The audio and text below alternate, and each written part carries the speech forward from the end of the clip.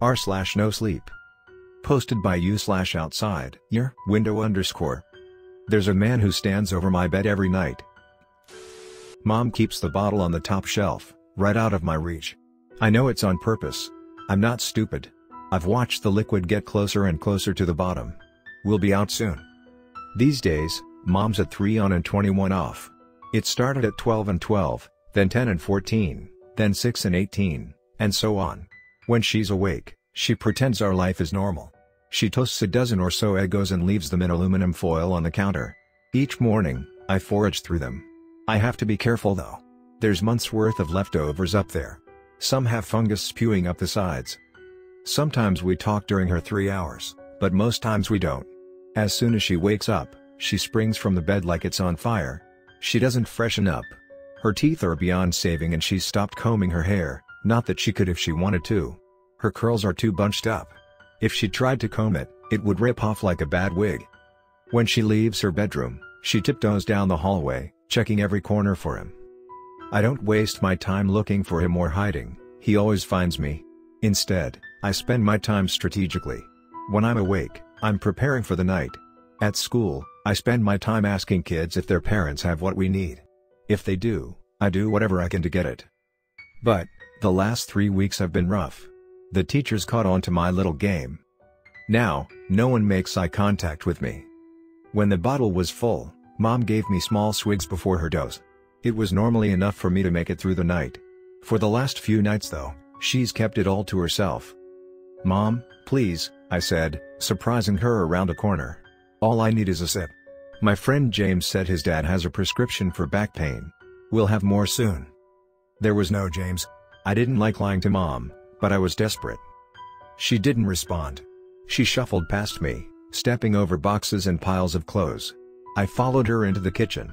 She stuffed more Eggos into the toaster. It coughed black smoke. Mom cursed and slapped it with her hand. "Just one sip, Mom, please," I said.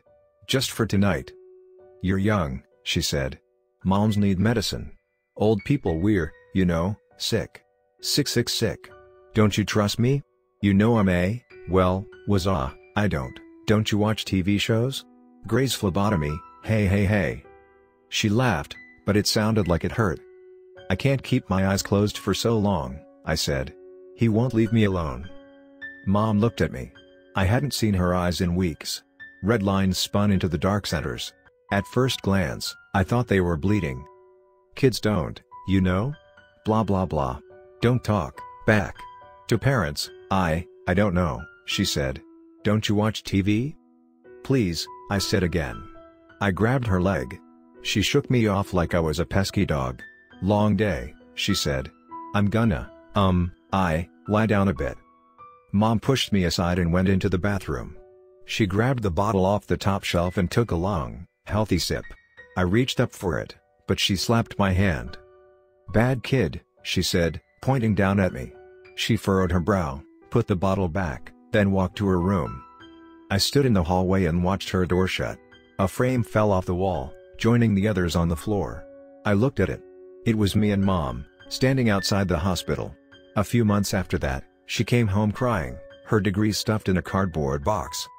That whole summer, lawyers sat with her at our kitchen table, running through the details of the surgery. They pressed her on every little detail. "How many pills did you take each night to sleep? Were you groggy on the morning of the operation? How was your mental state when the blade slipped? Why did you lie about the cause of death in the report?" When the trial was over, she was acquitted. We went to the local diner and ordered cheeseburgers and milkshakes. She barely ate hers. She was in a funk, but I thought it would pass. Then, the visitor came. After Mom went into her room, I climbed in bed and closed my eyes. The sun was setting. Outside, cars drove slowly by our front yard. People always paused to look at us. I watched their faces search our windows for signs of life. I knew how it looked. The grass was yellow and overgrown. There was no car in the driveway.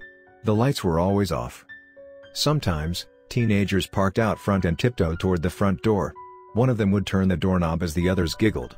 Then, all at once, they would scream and run away, like our house was a ride at the carnival. Slowly, the sunlight turned orange, then red, then pink, then purple. I took a deep breath. I imagined sheep jumping over the moon, like Mom told me to. 1, 2, 3. The sheep were fluffy and graceful, casting cloud-like shadows on the craters. It was nice. But I still couldn't sleep. I pulled the blankets up to my chin. I took another deep breath. I watched TikToks. I turned on the TV, then turned it off, then on again. The static hum lulled my mind into blankness. But, when the true dark came, I turned everything off and closed my eyes. I tried to make my body completely still. Then, I heard it. He was breathing. They were rough breaths. At the end of each inhale was a gasp. No air was enough. He wheezed and spit and coughed for whatever he could get, but it was never what he needed. I knew he was next to the bed. I could taste his hot, sour breath. I tried to picture those jumping sheep. 4, 5, 6.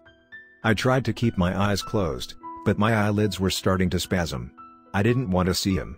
If I didn't see him, maybe I could convince myself it was the wind, or an animal, or a water pipe. But, if I saw him, then I would know. Maybe, if I opened my eyes really fast, I could just get rid of the pain. Okay, I can do it. I opened them quickly. He was inches from my face. I closed them again. He was in my brain. His eyes were bulging and his mouth stretched in a horrified smile, like a child wincing through a sharp pain. When he saw me see him, he made a deep, wordless sound. I could feel the noise. It made me nauseous. It was heavy as mud, sloshing from his stomach and right into mine. Plls. His fingers clutched my arm. I tried to shake him off, but he tightened his grip. His gray-green fingernails grew with each breath, pinching my skin like a pricker bush. Me. I squealed, my lips pressed shut. I wanted to scream, but I couldn't. If I opened my mouth, I would taste his spit.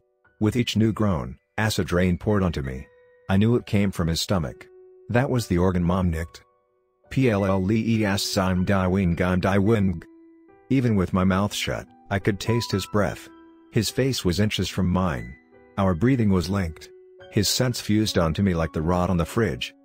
I wanted to kick and punch and stab through his tattered hospital gown. I wanted to do what my mom did to him 100 times over, only, this time, on purpose. I wanted to watch the life drain from him. But, those were useless thoughts. It was like trying to kill the wind. Instead, I thought about my sheep. Their legs looked like the old man's now, pale and stubborn, struggling to bend enough to jump. They made it a few feet before tumbling back toward the moon. Some got caught in the craters, falling into the dark pockets, suffocating in the atmosphere. 7, 8, 9. I used my fingers to keep my eyes closed. I tried deep breaths, but my lungs were filled with the visitor's spit. At a certain point, the sheep and the visitor became one. I tossed each one over the moon, but their bodies piled in the craters. I kept counting. 10, 11, 12, 13. When I hit 4,433, the sun came up. I opened my eyes. The visitor was gone. In the distance, I heard Mom curse as she slapped the toaster.